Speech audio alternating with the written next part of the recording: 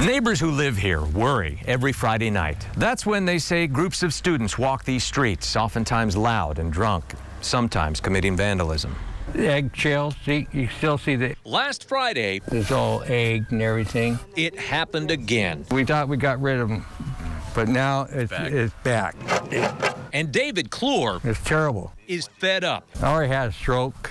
I don't want to have another one. He showed me where students keyed his girlfriend's car. It's not a Cadillac or nothing like that, but it's my mom's car, and she left it to me. She just died, and Barb just inherited it, and it just broke her heart.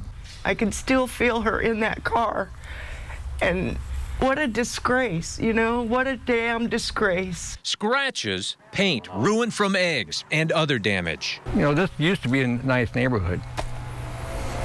David tells me it doesn't stop there. I used to ride my bike to at nighttime, and I don't even do that no more because I get harassed by him.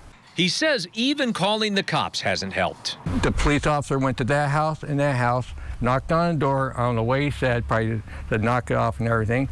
And when he was getting his police car, he gives me a peace sign. He also complained at the university's public safety office, where I went this afternoon. Nobody would talk on camera about dealing with drunk students off campus, but they told me every student is bound by the school's code of conduct, one that specifically mentions vandalism and harassment. Violations, I found out, that the safety department can enforce even off campus through contractual jurisdiction. But will they? They said they were very sorry. David says they haven't done a thing about the drunk students. And they took the guy's flag that was over there. So he plans to catch them on camera next time. It's just plain disrespect, and they need to be dealt with. In North Portland, Tim Becker, KOIN 6 News.